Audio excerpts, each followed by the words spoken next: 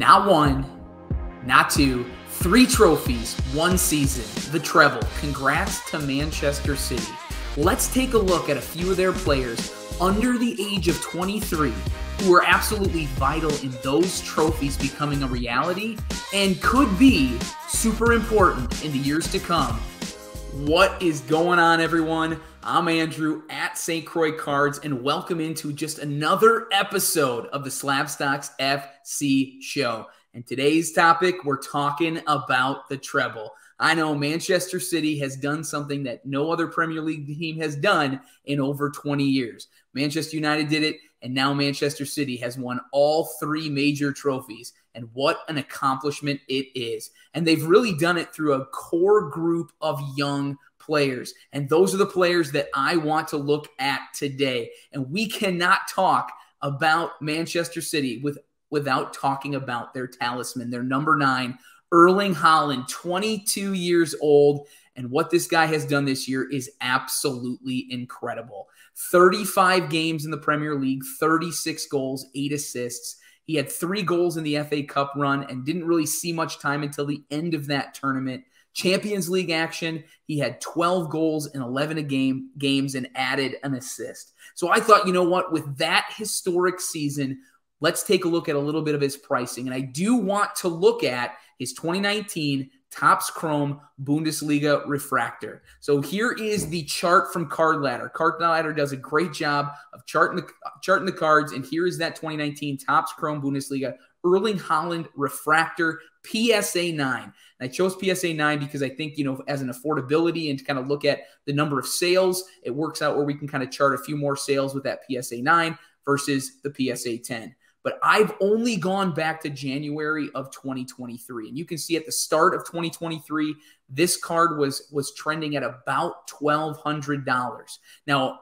during that time, up until kind of present day, Manchester City has won the league, won the FA Cup, and won the Champions League for the first time. So they've won the treble, and we've seen a steadily declining chart or graph of Erling Haaland, which is interesting to me and says a lot about maybe just the current state of the soccer market. So here is where I'm going to go back a little bit further even because you saw that chart. It said $1,200. But here, October 27th, so leading up into the World Cup last year in 2022, we saw a PSA 9 of the 2019 Topps Chrome Bundesliga Refractor sell for $1,700. Now, this PSA 9 has a pop of 101. The 10s actually have more at 137, but $1,700 for a PSA 9 in October. And if you fast forward to just after the treble win, you saw this same PSA 9 go for $945. So I don't necessarily think it can't be based on his production on the pitch because he has just absolutely done things that nobody thought would be done. If you were to say that at the start of the season, treble, all 3 trophies, and the Premier League goal scoring record, I don't think people would believe you. But the scary thing is how City played down the stretch with him up front, and what that could mean for the Premier League and the Champions League and the FA Cup going into next year. This man only scores goals, and it's looking like the teams are really set and looking for more trophies for the years to come. So great season for Haaland. You've seen a little bit of dip in prices, but I think that's because of the overall index of soccer has come down a little bit, and it's affecting his prices. I chose the Bundesliga card because I really do like the image on the Bundesliga card more than I like it on the UEFA card. I would love to know your comments, your thoughts. Do you like the 2019 Topps Chrome UEFA or the Bundesliga? For me, it's the Bundesliga and the refractor at that. But beautiful card, great card of Erling Haaland. And now it's almost like you're wondering, what could he do for an encore? What could next year bring for Erling Haaland and Manchester City? So 22 years old. The next person in line is Phil Foden. I really was high on Phil Foden entering this year. I thought this was going to be his absolute coming out party. And it didn't quite happen the way that I thought it would. Phil Foden still just 23 years old and really at times struggled to get into that starting 11 at Manchester City. I think this is going to be a pretty big problem moving forward for a lot of guys at Manchester City. You can only play 11 guys at a time, and Man City's depth is just one of the things that has them stand out from every other club in the Premier League. Their second team could do really, really well in the Premier League all by themselves. And so looking at Phil Foden, still a very, very solid year, especially with a lot of those games coming off the bench. 32 games in the Premier League, 11 goals, 5 assists. He added 5 games that he played in the FA Cup, again, towards the end of the FA Cup run, 3 goals, 2 assists. And he had a goal and assist in 8 Champion League games.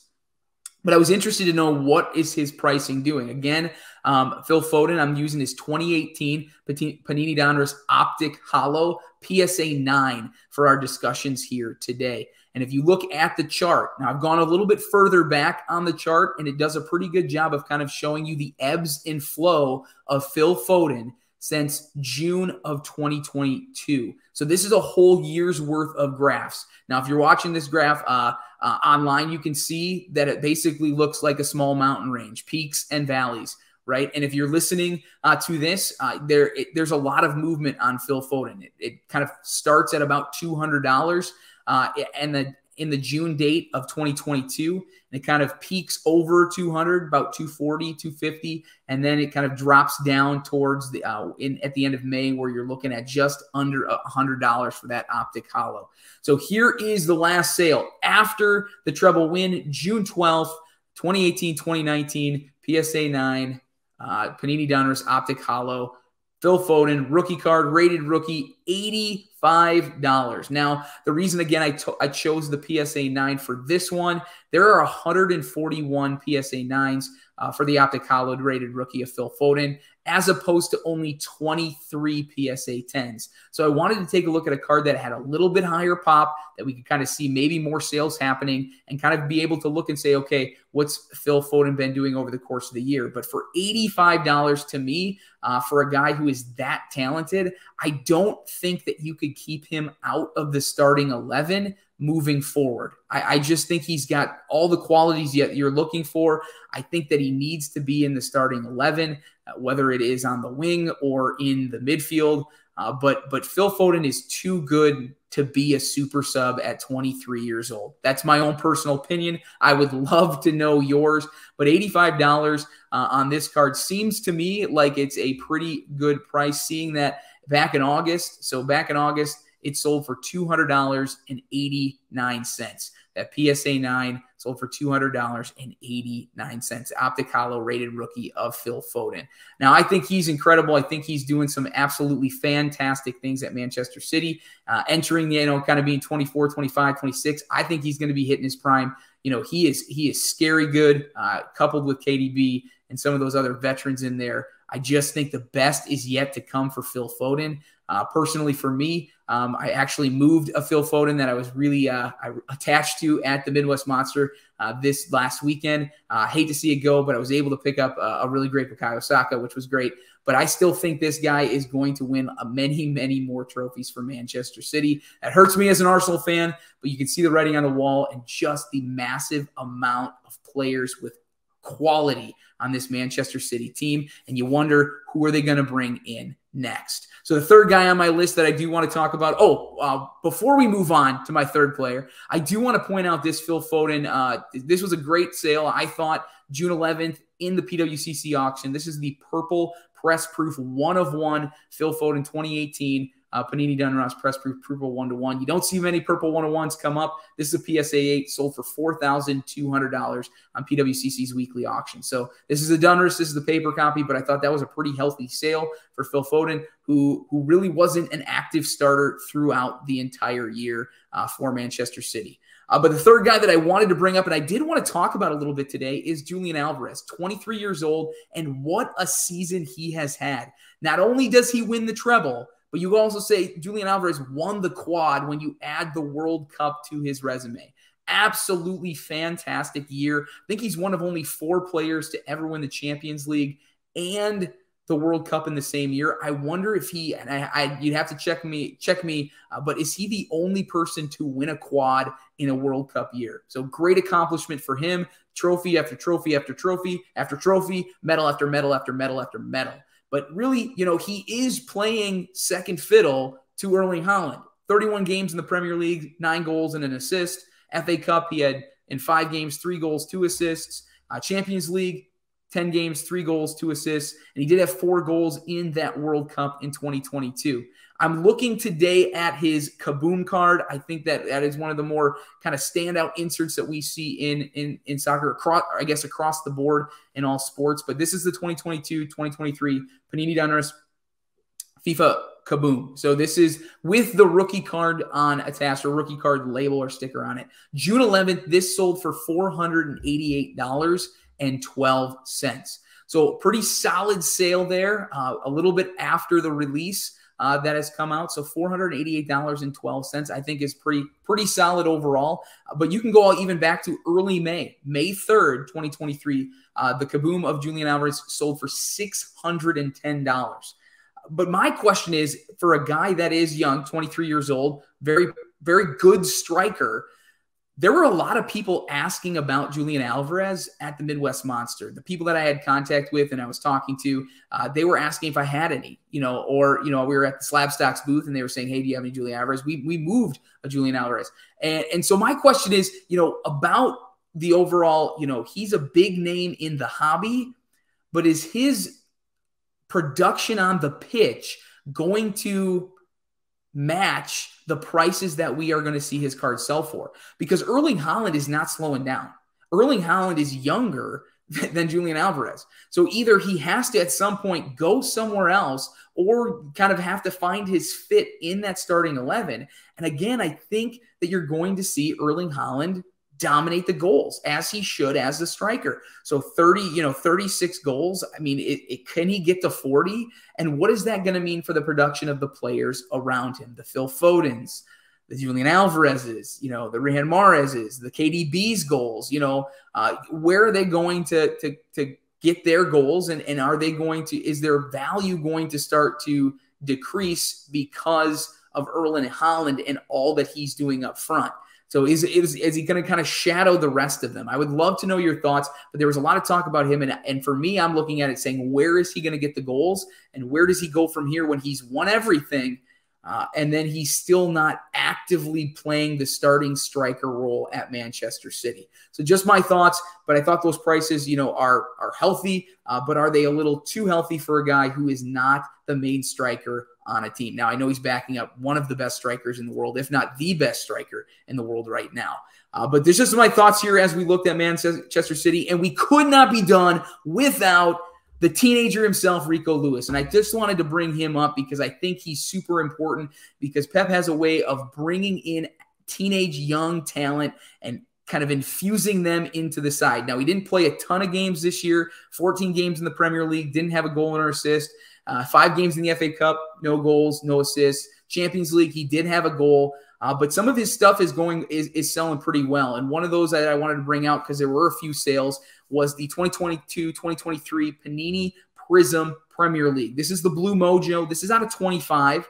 And June 12th, this sold for just over $100, a raw copy, $101.22 on June 12th.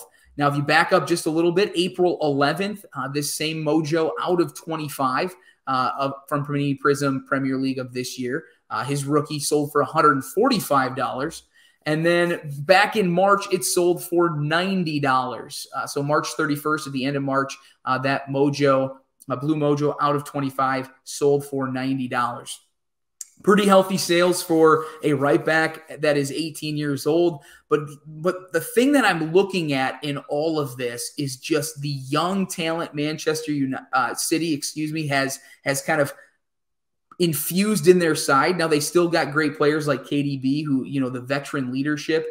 You've got so many players that it just seems like the balance is there. And they really tended, in my eyes, really started to hit the ground running. Now, I know people will always say, Arsenal bottled the league. One of the things I look at is depth of squad. And Arsenal had, not a huge depth in squad and played the same guys week in and week out. Just the sheer depth of squad that Pep has built and put together on this City team. It's not surprising that they won the treble. Did I want them to win the treble? Was I cheering for Man City to win the treble? As an Arsenal fan, no, I wasn't. I was still a little bitter that we didn't win the league. And I'm sure other fans in other places were not actively cheering for Man City to win the treble. But it is an accomplishment. It is an absolute accomplishment to do that. It hasn't been done in over 20 years. The thing that I'm thinking of is this young talent, Erling Haaland. We're looking at Phil Foden's. We're looking at Julian Alvarez. We're looking at guys like Rico Lewis. They're reloading, and they're going to be ready to go again next year. And if they figured out how to play with Erling Haaland as the 9, as he continues to get better, and as these players continue to get better, at just 22, 23, 18 years old, this team is looking extremely dangerous, not just for this treble win, but for the years ahead. And as an Arsenal fan, as any other fan of any other club in the Premier League, you got to look at this and kind of scratch your head and wonder, is any other team going to win anything else? So that's my kind of treble tribute to Manchester City. Different episode. Next episode, we're going to look at a little bit more of the transfer market. What are the movers and the shakers already happening in the transfer market? But a little bit of shorter episode today. Hope you enjoyed it. Hope you kind of take a look and research those players. I am Andrew at St. Croix Cards. Feel free to DM me and reach out to me with any questions or comments of this episode. And we'll see you all again next time. Have a good one, guys.